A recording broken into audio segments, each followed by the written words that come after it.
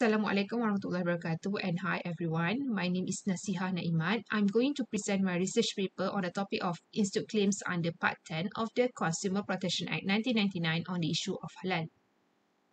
Okay, this is my outline of presentation where I'm going to look into the issue first and then the method I'm going to use while doing this research and then a result and discussion on Part 10 and the last one is a conclusion.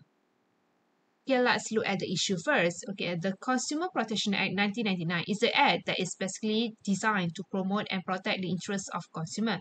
So a consumer always has weak bargaining power. Therefore, there is a need to protect them through adequate and effective law. So in cases of defective product which cause injury, the consumer may claim compensation under Part 10 of the CPA. So the main issue is whether false labeling of halal or non-halal product can be considered as a defective product and whether Part 10 of the CPA is able to protect consumer relating to halal issue. Okay, and then we look into the methodology. So the method chosen for this research is the qualitative. So the collected research data were analyzed using the content analysis method in order to examine the provision under Part 10 of the CPA. And then we look into the result and discussion. Okay, Part 10 of the provide for product liability. So product liability claims under Part 10 are based on the strict liability rule. Okay, the purpose of this rule is actually to ease the burden on the consumer where the consumer does not have to prove the guilt on the part of the manufacturer, and this actually provide more protection to the consumer. Therefore, for consumer to succeed in product liability claim under Part 10, the consumer must prove there is a defect in the product which has caused damage or loss to him and there is a causal link between the defect of the product and the damage. Okay, for result and discussion, I'm going to divide it into 4 sections, which is defect in the product, damage or loss, causal link between the defect and the damage, and the last section is the defenses and its problem. Okay, let's look at the defect in product first. Okay, under section 67 clause 1, it defines the terms of defect. So from the definition under the defect itself, it's clearly indicate that definition of defect is based on the concept of safety.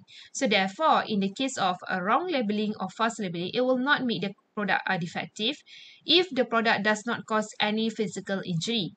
So in determining what a person is generally entitled to expect in relation to a product is stated under section 7 clause 2. Okay, under this section, it clarifies that safety standard under Part 10 are measured based on the application of the criteria that have been stated, and this depends on the circumstances of each individual case.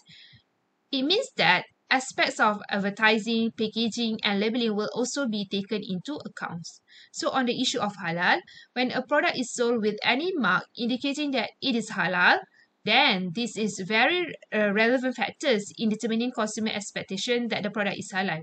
Okay, however, this does not answer the question of whether Muslim consumers are entitled to expect that the product to be used is safe in the sense that the product does not carry a risk of not only causing physical injury but also spiritual and emotional injury.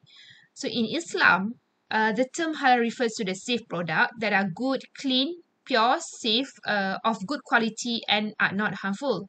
Therefore, when the product is not clean, harmful, and does not adhere to the Islamic dietary law, it can be considered as a defective product.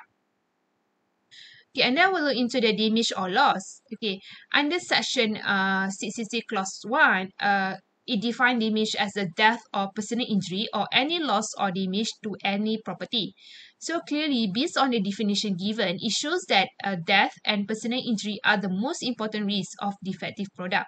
Okay, however, this definition of damage provided under the CPA is not comprehensive, unlike in Thailand under Section 4 of the Liability for Damages Arising from Unsafe Product Act, where it gives more comprehensive definition of damage. Okay, under this section, it's stated that damage includes damage to life, body, health, hygiene, mind, and property. Okay, as we can see, the definition from Section 4 is seen as more comprehensive in protecting consumer. So on the issue of halal, if a Muslim consumer suffers from some kind of illness, such as vomiting after consuming allegedly halal food, he or she may bring a claim under the product liability law. Okay, however, consuming a fake or non-halal label products rarely result in a physical injury, but likely to result in emotional injury. So whether damage or injury can be extended to the non-physical loss is questionable due to the absence of a clear definition of personal injury in Malaysia. Okay, then we look into the causal link between the defect and the damage. Okay, in order for consumer to succeed in claiming under Part 10, so the consumer has to prove there is a causal link between the defect in the product and the damage or injury he or she suffered. Okay, however, it appears that proving a causal link places a burden on consumer. The consumer lacks of knowledge and financial resources make it difficult for them to prove the cause of damage due to the defect in the product. This situation make it difficult for consumer to prove the defect of the product, such as in the halal issue, where the product contain illegal or prohibited substance and the cause of damage is due to the defect of the product.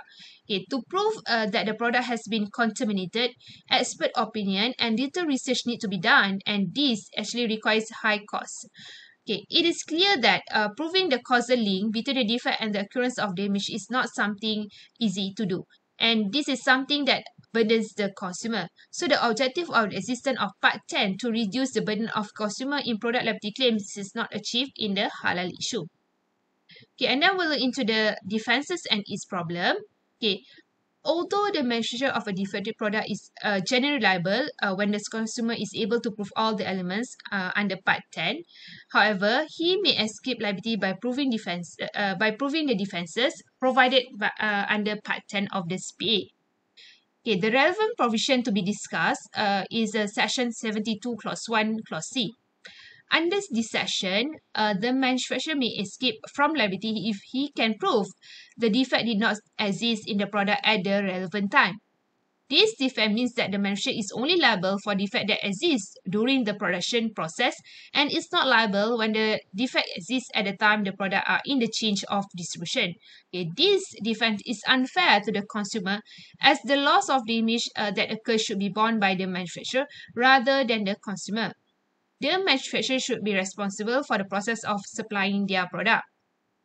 So on the issue of halal, manufacturer may apply or use this defense by showing that the product has been contaminated with illegal or substance and cause defects in their products while in the change of distribution. Okay, this defense indirectly provide an opportunity for manufacturer to escape liability. Manufacturer should be responsible for the product defect not because they produce the product, but because they have control over the quality and the safety of the product. So if no liability is imposed on the manufacturer in the change of distribution, it will cause consumer of the defective product not to get any appropriate compensation for the issue of halal. Okay, and then we are going to conclude this research. Okay, the outcome of this research revealed that there is a weakness of Part 10 in ensuring proper protection for consumer in Malaysia. Okay, even though consumers today are more knowledgeable, it is pertinent to emphasize that consumers are always in determinant position and thus are exposed to exploitation. Further improvement of existing law is needed to provide a baseline for consumer protection in the issue of halal to ensure adequate protection for the consumer. We need to remember that the basis of consumer law is to improve the quality of life, promote healthy economic development, and protect consumer. So to accomplish this, the law must be clear, specific, and consistent. Okay, that's all for my presentation on this research. Thank you so much for listening.